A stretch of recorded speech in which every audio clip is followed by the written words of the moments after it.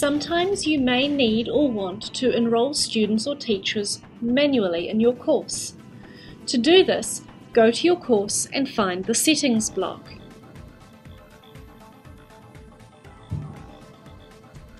Click on Users. Click on Enrolled Users. This will show you a list of users who are already enrolled in your course. You should see at least your name here, if not many more. To enroll more students or teachers, click the Enroll Users button. You will get a pop-up window. By default, it is set to add new users to your course as a student, but you can change this to teacher if you are enrolling another lecturer in your course.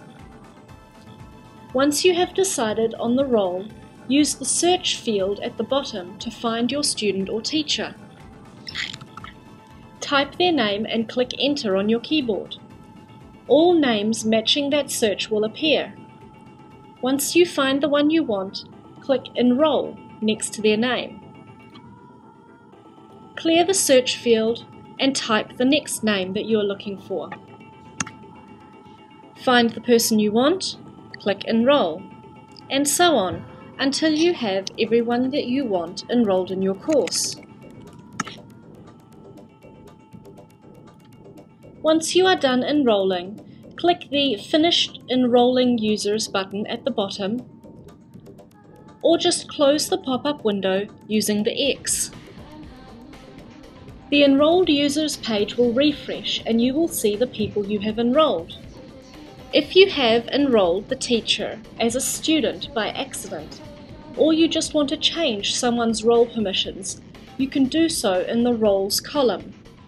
Click the plus button to assign them a new role.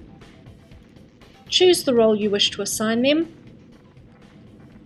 and delete the redundant role. To unenroll a student or teacher from your course, simply click the X by their name in the Enrollment Methods column. You will be asked whether you are sure you want to unenroll this user.